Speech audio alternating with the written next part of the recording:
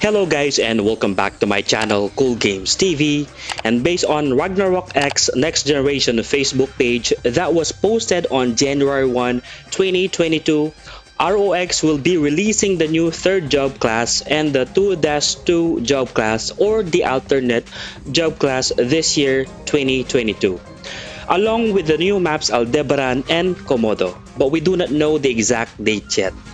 This is going to be the biggest major patch this year and a game changer on PvP and Guild Wars because alternate job class play a big role on this type of events. This feature update will revolutionize the gameplay on how to create the best party in PvP and Guild Wars because old strategies will no longer work in this era. So today, I will give you an overview of the 2-2 job class or the alternate jobs based on the classic Ragnarok Online. Alright, so let's go ahead and start with Crusader. Crusader is the alternate job for Swordsman. Crusaders are a fine blend of physical strength and faith-driven magic prowess, making them a versatile class. They are capable of melee combat with a spear or a sword and shield. Crusaders are like priest and knight fused together in one body because they cast holy magic and they are super tanky at the same time. This class will make the tank knight extinct. Crusaders are the best support tank in game because of the skill devotion. So here's the skill description based on the classic Ragnarok Online. So let me read the skill. It protects party members by taking the full damage that they are receiving. They must be in range to benefit from this. Once they leave, the skill is cancelled and needs to be recasted.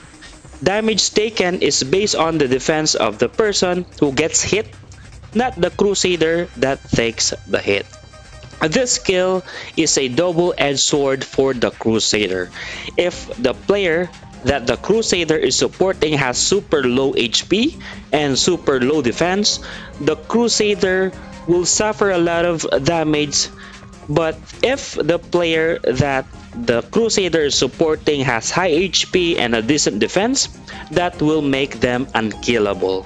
So if you think that a priest with 1 million HP or more is a big problem before, this new update will make it even bigger of a problem. Now with the priest and the Crusader tandem, they will become immortal.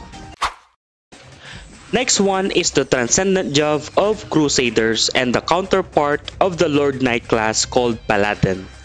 Paladins are the transcendent variant of the Crusader class. Aside from the HP SP boost, the Paladins' defensive capabilities have not seen significant changes. They do receive many new offensive skills like Rapid Smithing and Battle Chant. Please take note that every skills that I will discuss today may or may not be the same as the Ragnarok X Next Generation version skills. By the way, the mount of Crusaders are Grand Peko Peko, and Paladin's mount is the armored version of the Grand Peko. The next one is Sage, an alternate job for Mage. Sages are PvP-oriented class with the role of a caster. They do not have the offensive abilities of a wizard, but are slightly buff version of Mage with their free casting. Free casting is a skill that allows the user to move and attack while casting spells.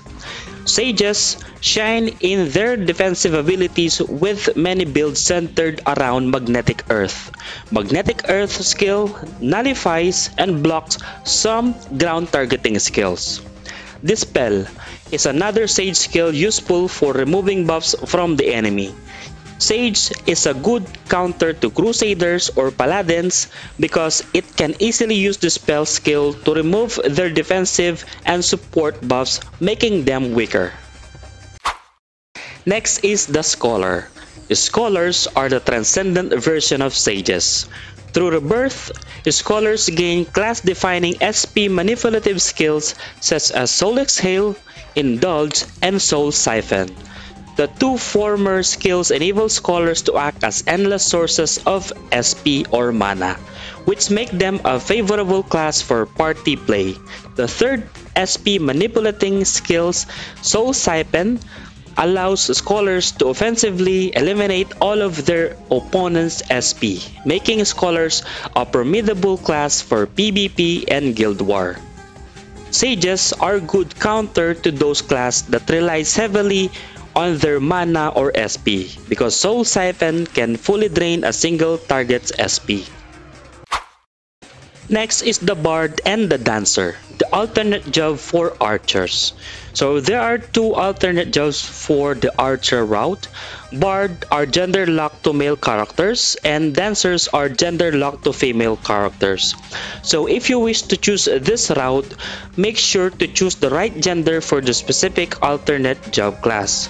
So if you're going to create a new character, if you're going to start a new novice character, make sure to choose the right gender.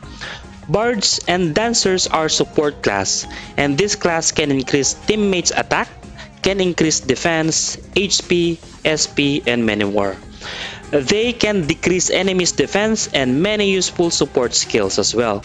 I haven't played Bard Dancer class before, so there's nothing much I can share about them, but they are absolutely one of the best support class out there. Next are Minstrel and Gypsy. Minstrel is a transcendent job class of the Bard. This job is also known as Clown in other localizations, and Gypsy is the transcendent class for the Dancer. Minstrels and Gypsies are now powerful class. They are able to enchant the enemy with different music and deal large amounts of damage with Arrow Vulcan skill. Minstrel can also give half their stats to a supported character, enabling the supported fighter to increase their damage.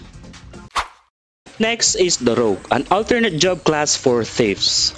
Rogues are a versatile class, only really lacking in player versus monster skills, but excelling in PvP and Guild Wars.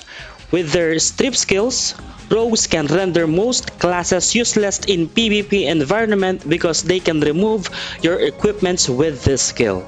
This class is a good counter for those tanky class. No matter how good the enemy equipments are, rogue can make them useless by using strip skill. The next is the Stalker. A Stalker is the transcendent variant of rogues. Most melee classes try to avoid them like the plague in fear of getting fully divested and then clobbered by one of their many copied skills during Guild War. Stalkers are geared more towards PvP and Guild War, however most builds can do player versus monster just as well. Full divestment skill is the most feared skill of Stalker, while Rogue can only remove or strip helm, armor, shield, and weapon one at a time. A Stalker can remove or strip them simultaneously with this skill. Next is the Alchemist. The Alchemist is a class which optimizes potion creation and homunculus, as well as various other potion-related skills. They are a class which work for the benefit of their friends and strike terror into the hearts of their foes. The Homunculus is a special pet which assists alchemist classes in ways such as support, an instant party mate, or a sacrifice for the player.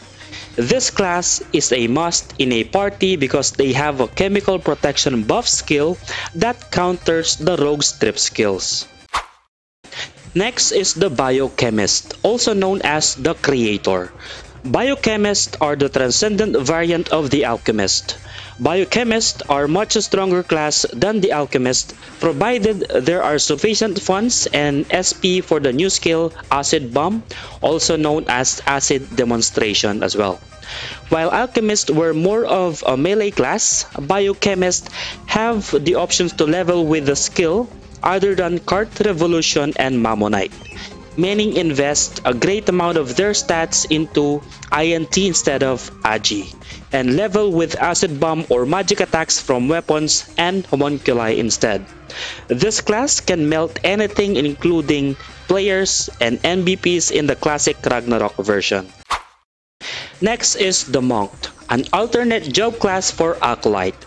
Monks are a versatile class that can deal damage in several ways unique to themselves. They are most known for the powerful Guillotine Fist skill, also known as Asura Strike, which has uses in MVP, PvP, and Guild War scenarios.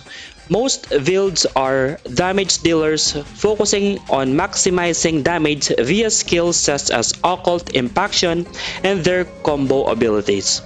Specialized monk builds can be very efficient for both MVP and Guild Wars purposes. Next is the Champion.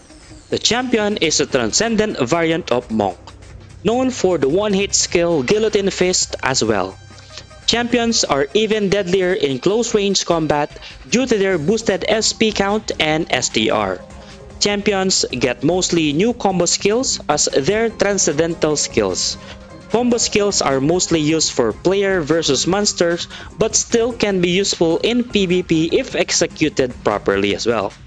Champions are one of the most popular job class in Classic Ragnarok, and I guess it will still hold its crown in ROX. And there you go guys, you are now familiar or refreshed with the alternate jobs, and I would like to ask you one thing.